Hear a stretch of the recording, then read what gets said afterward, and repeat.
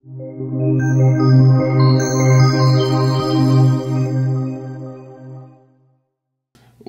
up everyone, Drew Pickens here. We're going to be showing you guys on how to set up the Pebble smartwatch on your iOS device. So right here I have my Pebble smartwatch on the right, and on the left I have my iPhone 5 running iOS 7, just in case if you're curious.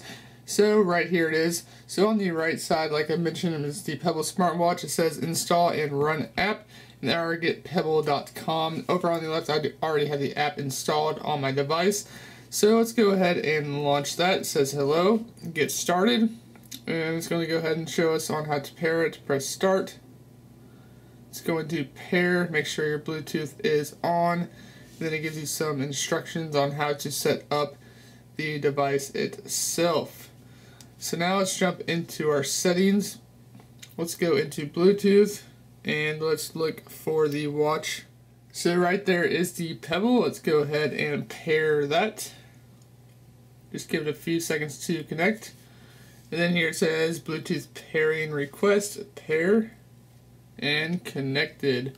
Just like that. And let's jump back into the app. And on the watch it is accessing, allow.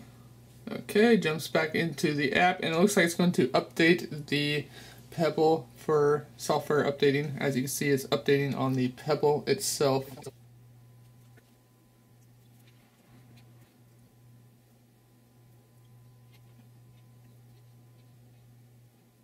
Alright, so it looks like everything is up to date on the Pebble. As you've seen there, you have just updated your Pebble to version 1.12.1.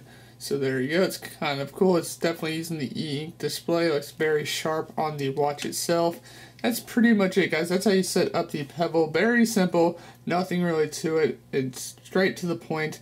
So that's pretty much it once again. So if you guys did enjoy this video, you're going to make sure to subscribe to our YouTube channel. Give this video a big thumbs up. Drop all of your comments down below. Follow us on Facebook, Twitter, Google+, Instagram. All those links are in the video description. So next video, we'll see you guys in the next one.